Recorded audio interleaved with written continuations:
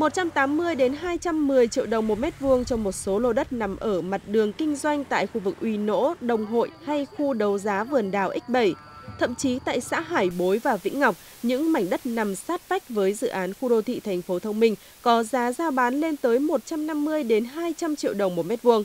Nếu như trước đây, khi thông tin Đông Anh được lên quận đã khiến cho giá nhà đất có xu hướng tăng dần, thì nay khi một siêu dự án được triển khai lại như bật một công tắc khiến giá đất tiếp tục nhảy múa. Người ta sẽ hướng đến những khu vực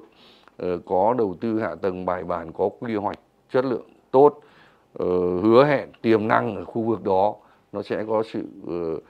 tăng trưởng, nó sẽ có những cái giá trị về chất lượng, sống về sản phẩm sẽ rất tốt về sau. Đấy, thì người ta sẽ tập trung, nhưng cũng phải chú ý rằng cái mức giá cũng ở cái mức độ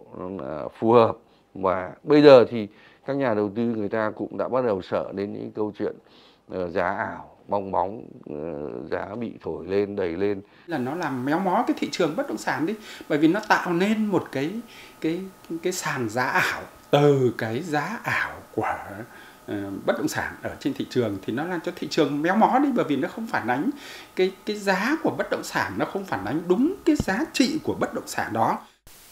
Tuy giá bị thổi lên quá cao nhưng thực tế ghi nhận thị trường tại Đông Anh lại chưa có sự tăng trưởng nóng như lời đồn. Lượng giao dịch phát sinh cũng rất ít. Theo ghi nhận trong 6 tháng đầu năm, giá bất động sản có tăng nhưng không thể lên mức 200 triệu đồng một mét vuông như một số thông tin đăng tải trên mạng.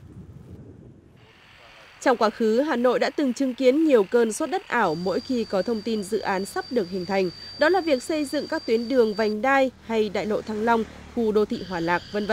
Và cũng đã có nhiều người nhận về trái đắng khi bỏ tiền đầu tư theo cơn sốt ảo ấy.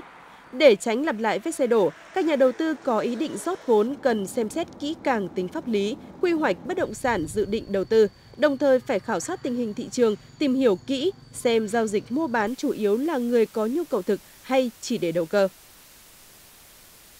Bây giờ không thể tin được đâu, là cứ phải nhìn nhận rõ ràng là vấn đề nó là ảo rồi thì đừng có lao vào. Chúng tôi hy vọng rằng trong cái thời gian tới, với cái việc siết chặt cái hoạt động môi giới và với cái việc là quản lý nó công khai minh bạch hơn với các cái hoạt động bất động sản, thì lúc đó cái hoạt động đầu cơ nó cũng sẽ giảm thiểu đến mức tối đa.